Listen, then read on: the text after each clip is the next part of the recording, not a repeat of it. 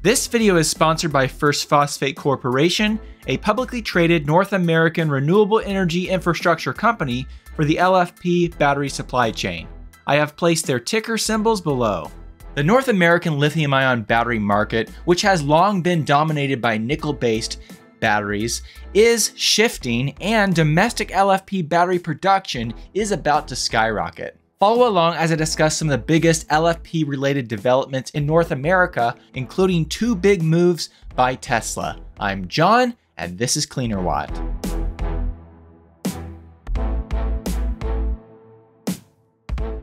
It's no secret that I'm a huge fan of LFP, or lithium iron phosphate batteries, and there are several reasons for that. First of all, the battery technology costs less because it doesn't use expensive materials like nickel and cobalt, but it uses much lower cost and more abundant cathode materials. Second of all, LFP batteries generally last much longer and are more robust, allowing you to charge more regularly to 100% without a lot of degradation. And they're really safe. Then when it comes to nickel and cobalt, not only are those metals expensive, but they're not as abundant, and cobalt actually is a conflict-heavy metal with some issues around sourcing it. So LFP batteries are an important part of the clean energy revolution, but because of high tariffs imposed on batteries and battery materials imported from China, demand for North American LFP supply is rapidly increasing. LFP batteries are also used in an increasing number of products spanning from the rapidly growing energy storage market, which has seen huge growth in demand for these products to support, for example, AI data centers. Then, of course, there's robotics and a growing number of electric vehicles that are using LFP batteries or will in the near future. This has all led to big LFP investments from major automakers, existing battery manufacturers, and important new supply chain partners like First Phosphate Corporation, a publicly traded North American supplier of the critical phosphate needed to manufacture LFP batteries, which I'll talk more about later on. When it comes to Tesla, they have made two pretty big moves somewhat recently in the LFP domestic market. For example, they are about finished with their Sparks, Nevada LFP battery factory, which is expected to produce around 10 gigawatt hours of batteries per year once fully ramped up. And that factory, according to Tesla, was almost ready in June. In addition, reportedly, Tesla inked a $4.3 billion deal with LG Energy Solutions for domestically produced LFP batteries. But with that being said, LG Energy Solutions does have a battery factory in Holland, Michigan, where they are building LFP batteries. And that factory, when operating at full capacity, should be able to produce around 16.5 gigawatt hours of batteries per year. And based on what I could tell, that factory is already operational. Beyond that, LG Energy Solutions and Samsung SDI, in partnership with GM, do plan to convert some of the manufacturing space in their Ultium plants in Tennessee and Ohio over to LFP battery technology for vehicle use, and LFP production is set to begin sometime in 2027 for those factories. Ford is also making moves in this space, and their American LFP battery plant is set to begin battery production next year. Also, First Phosphate Corporation recently made commercial-grade LFP batteries using their North American supply to prove the quality, viability, and possibility of building LFP batteries from a local supply chain. I also came across a smaller, newer company that is named American Battery Factory Incorporated, and they're building out an LFP battery factory in the Tucson, Arizona area, with the planned first phase of this factory being complete by the second half of next year. Interestingly enough, I found that they do have a supply deal with the sponsor of this video, First Phosphate Corp, to supply North American raw materials for their LFP battery production. And with that in mind, that leads me to the supply chain side of LFP battery production. Of course, it's not enough just to build the batteries in the USA. You need to actually localize the supply chain, the materials that are needed to make these batteries, at least the bulk of those materials. Now, when it comes to LFP batteries, the main components in an LFP battery are, of course, the iron. And depending on the process you use, you either need iron sulfate, which is not quite as readily available in the United States, Or, for example, First Phosphate's process of making LFP batteries does not use iron sulfate, but rather uses an iron powder. And there is a pretty robust supply chain for iron in general in the United States. Then, of course, you need lithium for the cathode of the battery. Now, beyond iron and lithium, in order to manufacture LFP batteries, you need a lot of phosphate. LFP, lithium iron phosphate. And until recently, I didn't realize how much phosphate was necessary for manufacturing LFP batteries.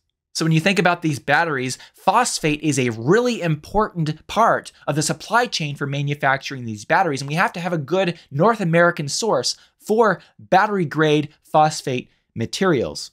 Thankfully, First Phosphate is becoming a really important part of the North American supply chain for phosphate. They have a strategic phosphorus mine in the Quebec, Canada area, and this mine has really high purity igneous phosphate rock material available, which is really well suited to convert over to battery-grade phosphate material. Their igneous phosphate concentrate is devoid of a lot of deleterious elements commonly found in this rock, which is also kind of rare.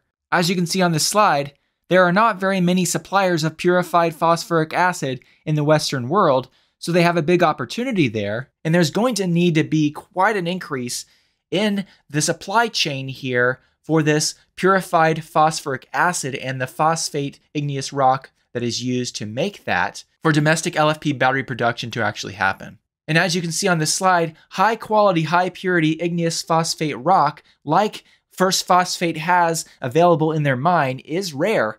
And when it comes to the purified phosphoric acid needed to make these batteries, there are only a few suppliers in the Western world, and most of that supply is already spoken for other industries that use that product, not in the battery production market. So for truly domestic LFP battery production to happen, there needs to be a good, strong phosphate supply chain as well.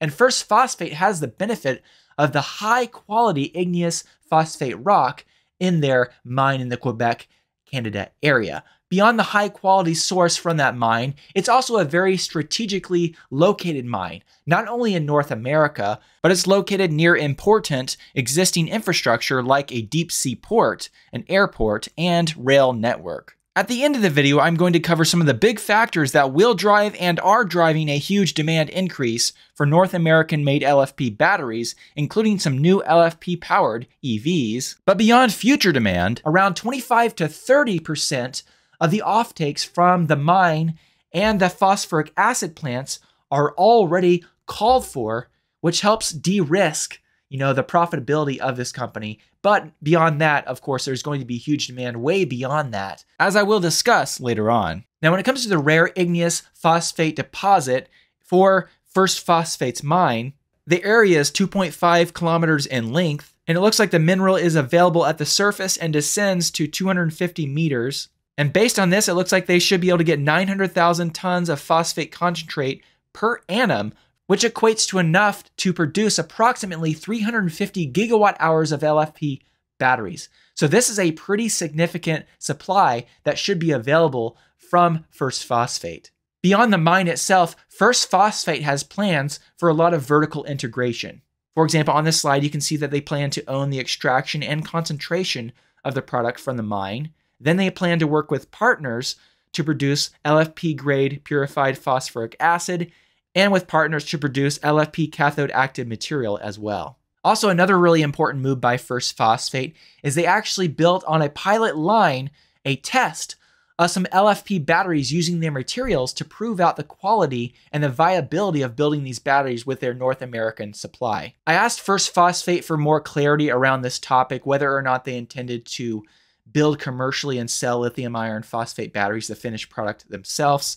And it doesn't appear like they intend to become a battery cell manufacturer right now beyond just the pilot test production to prove out the quality of materials, but it didn't seem to be completely ruled out for the future. Now, with all that being said, First Phosphate is not just getting started. They've been working on this for a while. And as you can see on this slide, they've actually met a lot of their milestones already. And you can see from 2022 to 2025, they've accomplished a lot. In addition, when you compare First Phosphate to other public companies with information that's available, they not only are a North American source, which not all of these are, they are LFP battery focused, which looks like most of these other ones are not, and they have super high purity igneous phosphate rock. So First Phosphate does have a number of big advantages in the market, and I believe they're going to be a really important part of the North American supply chain for LFP batteries, and it looks like demand for their products should be strong in North America for years to come, based not only on the new US factories I already mentioned,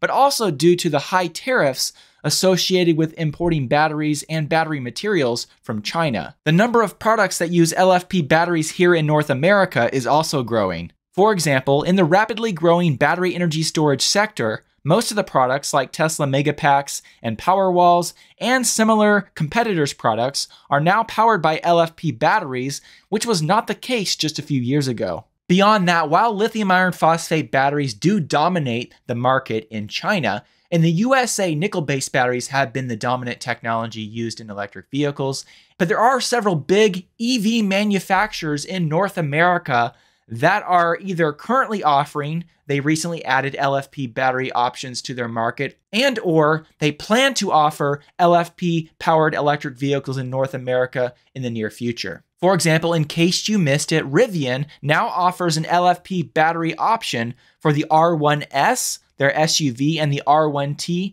their truck. You can get the dual motor standard versions of those vehicles with LFP batteries, and they're rated to get 270 miles of EPA rated range. In addition, the Rivian EDV, which is their electric delivery van, gets 161 miles of EPA rated range, and that's powered by LFP batteries. In addition, Ford offers the base Mustang Mach-E standard range vehicle, and that once again has LFP batteries. Beyond that, GM is bringing back the Chevrolet Bolt, but this time it's going to have an LFP battery pack. In addition, based on what I can tell, it looks like the Chevy Silverado EV, their truck, will likely get an LFP battery option in the future, and Ford recently announced a more affordable mid-size pickup truck coming in 2027 that is planned to be powered by LFP batteries. In addition, I do expect that since Tesla offers an LFP battery option for the Model 3 and for the Model Y globally, that they will, in the future, when they can find a domestic supply, whether that means building the batteries themselves or buying them from a company like, for example, LG or some other company that's building LFP batteries in the US market, once they can get that supply set up, I believe they will offer an LFP battery option for the Model 3 and the Model Y, at least in the United States, in the future. So it looks like demand for North American LFP materials should continue to grow and stay very strong in the coming years, and First Phosphate Corp appears to be well positioned to benefit from this demand. If you want to find out more about First Phosphate Corporation, I will put some links in the video description, and I want to say thank you to First Phosphate Corporation for sponsoring this video. And in addition, I'd like to know your opinion on what I discussed in this video. Please let me know what you think about all this in the comments section below. Well, until next time, thanks for watching.